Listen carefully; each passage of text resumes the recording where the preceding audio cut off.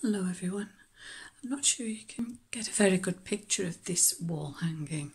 It's a quilted background and poinsettia leaves, fussy cut and machine stitched around the edges. So it's fairly primitive looking really. Majority is done in green, red, some burgundy and pale pinks.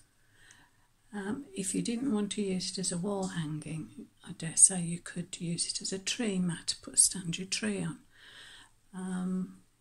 Could take the loops off the top. Just thought somebody might like it.